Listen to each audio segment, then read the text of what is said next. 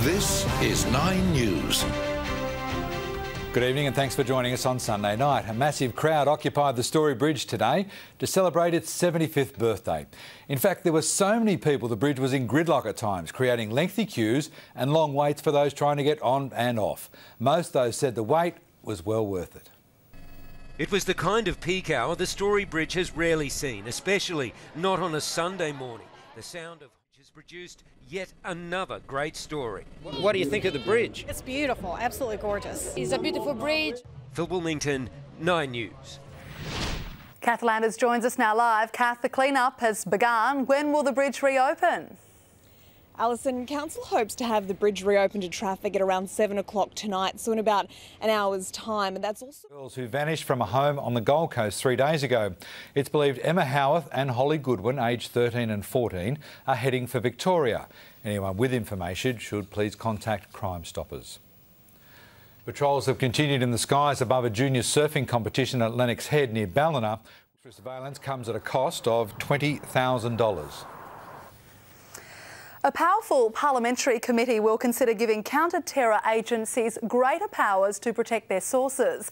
It's looking at secret court hearings currently used in the United Kingdom aimed at stopping homegrown attacks.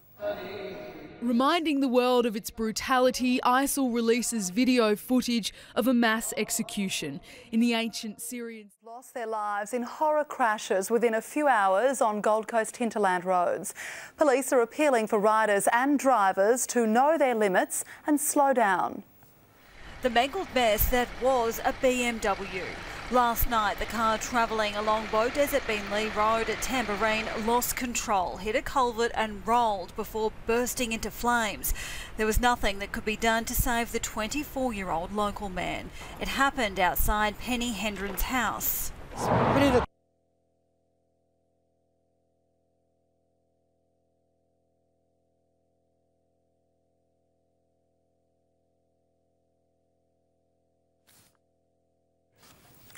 A welcome reprieve for aged pensioners tonight, with the state government deciding it will continue to fund up to $710 in concessions.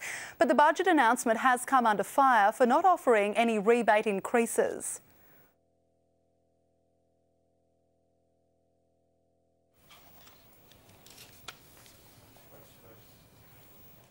Ooh, ooh, ooh. I got my... Tonight on 60 Minutes, injured rugby league player Alex McKinnon expresses his anger at comments made by Australian and Queensland captain Cameron Smith immediately after the tackle which left McKinnon in a wheelchair. Sam Squires is with the Maroons at Sanctuary Cove. Sam, how has Smith responded? Well, the Maroons skipper is waiting to see the full story on 60 Minutes tonight before making any further comment. Now, this all stems from the moments directly is the most hated blue north of the border. But look, there were a couple of New South Wales fans there. They got some autographs signed. It might be the most support they get in Queensland all week, Darren, certainly ahead of Wednesday's big showdown at Suncorp Stadium. It's shaping as a huge game. Thank you very much, Michael. And Sophie's here now with a quick update on the weather. And Sophie, there's a chance tropical cyclone Rachel could strengthen into a full-blown cyclone again. Yeah, Darren, at the moment it is low, moving in a southwesterly direction away from the Solomon Islands, but it is expected to reform into a tropical cyclone Category 1 system at 4 a.m. tomorrow morning. Right now, it is a quite fair way away from the Queensland coast and doesn't pose a threat at this stage. It's also expected to weaken again back to a below tropical cyclone strength tomorrow evening, but we will be keeping a very close eye on it. This week, we've got more chilly and at times frosty mornings on the way, but the trade-off will be fine and sunny conditions during the day. I've got a forecast coming up soon. Great, thank you very much, Sophie. Well, it's crunch time in Greece, with the desperate country right now voting in an historic referendum that will decide its future. Reporter Amelia Ballinger is in Athens for us tonight. And Amelia, is there any indication on what this result will be? Well, the opinion polls have been neck and neck since this referendum was announced last week. And Darren, kind of behaviour at this stage, but the police are very much on standby in case people's emotions do get the better of them. All right, Amelia Ballinger there. We are going to throw to a break. We'll be back with you shortly. At least 9 people are dead and dozens are injured after a shoe factory collapsed in eastern China. More than 50 workers were in the building at the time of the collapse. It's believed a pool built on top of the factory may have caused the tragedy. A 41-year-old barber has made history on the Gold Coast, running the fastest marathon ever on Australian soil. Kenyan Kenneth Mangara didn't just win the Gold Coast Marathon this morning. Lots of sport details, so stay with us after this break.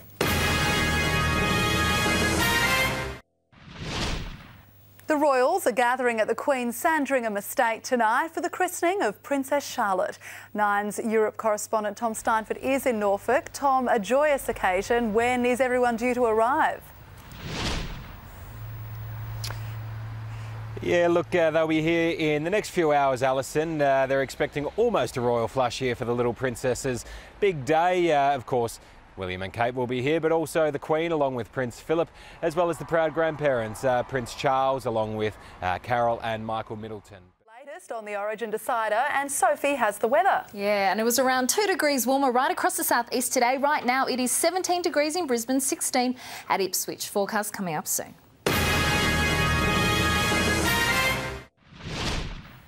Homicide detectives have launched a manhunt after a man was found dead with his throat slashed inside Melbourne's Crown Metropole Hotel. The grisly death saw parts of the hotel put into complete lockdown. One of Melbourne's most luxurious hotels, now the scene of a gruesome killing. This was Crown Metropole on Whiteman Street just after 2:30 this morning. A man in his 30s was found dead in a room on the 8th floor, slashed across the throat and in a pool of blood. The actual assault itself, we believe. Have taken on a knife-wielding robber in the UK by barricading him in a shop as he held up a convenience store near Manchester. Witnessing the threats inside, 78-year-old Ron Smith held onto the door tightly before 72-year-old Robert Anderson spotted the drama and also turned vigilante. With no escape, the thief ran upstairs to a bedroom window, but he was no match for the Good Samaritans, who caught the robber as he attempted to jump to freedom. Nearly 1,000 Defence Force reservists braved a chilly start today to honour the great tradition of our part-time soldiers. This year's service commemorated 100 years of the Anzac legacy. Fighting spirit filling our city streets. Reservists, many grey and worn by time, but standards flying proudly aloft, stepping out precisely, and a special theme for Reserve Forces Day this year. This is about the Gallipoli campaign, and so many people lost their relatives at that time. 100 years of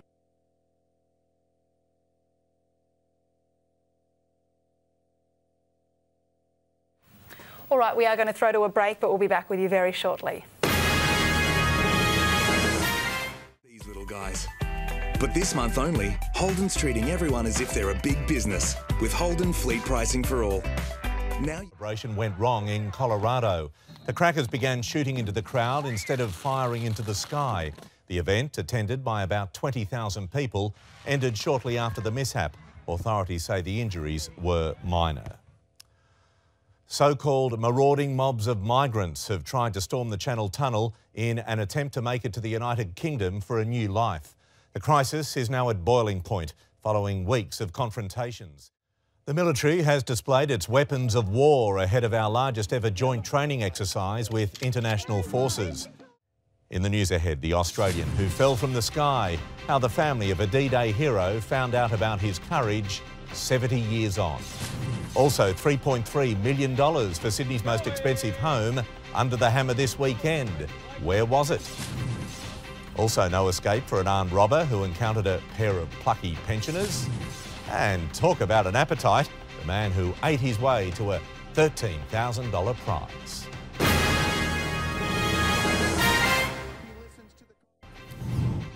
Now to our top stories this Sunday. A mother of 3 has died on her front lawn after being pulled from a house fire in Cabramatta.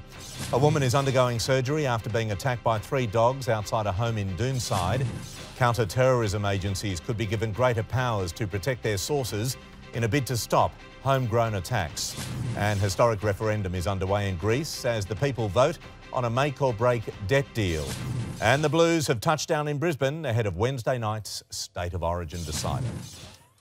Pensioners have risked it all to trap a thief in the UK.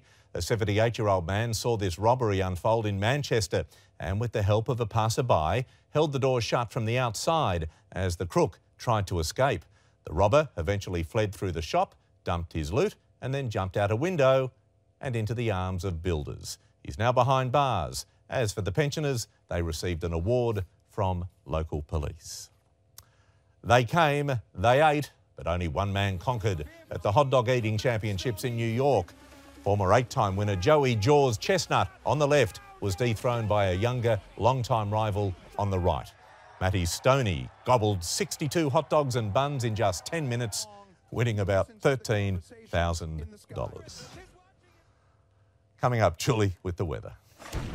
Thank you, Pete. Another gorgeous day in Sydney, but it is cooling off out there. Right now it's 13 degrees in the city. It is 10 in our west. Your forecast for the week ahead is after the break.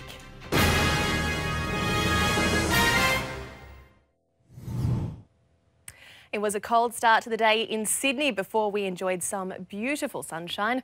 Cronulla recorded our top today, 19 degrees, 17 in Kellyville, Blacktown and Parramatta, while it reached just 14 degrees in Katoomba. Plenty of sunshine around the state for your Sunday, 22 degrees in Grafton. Dubbo and Mudgee both recorded very cold tops of 14 degrees.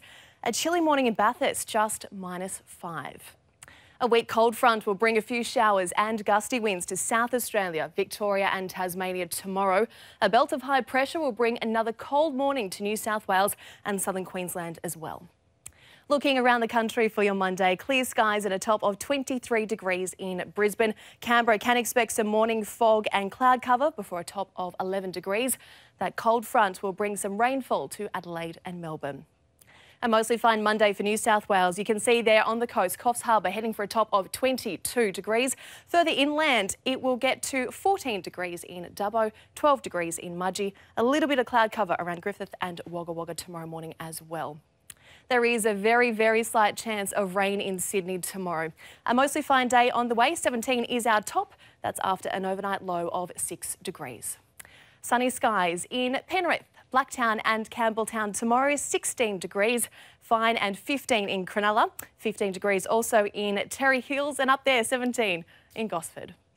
Looking ahead, and a high pressure ridge will linger over the Sydney metro region for another day, bringing clear skies. From Tuesday, we will feel a southerly change make its way along the coast. Showers are expected Tuesday and Wednesday. Midweek, you'll notice the overnight temperatures start to drop slightly. 9 degrees Wednesday and Thursday. We might see some reprieve in the rainfall by Saturday before it returns for a cool 16 on Sunday. Tomorrow will be the last of the sunshine in our west, sunny and 16 degrees before those showers return.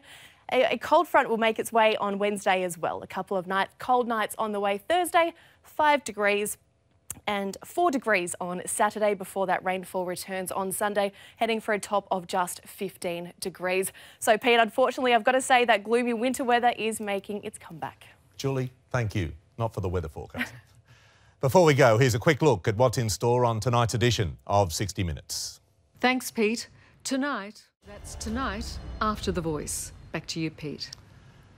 Thank you, Liz. That is 9 News for this Sunday. Apologies to our Queensland viewers. We had some serious technical issues in our Brisbane studios. I'm Peter Overton. I hope you have a good evening. From us all, good night.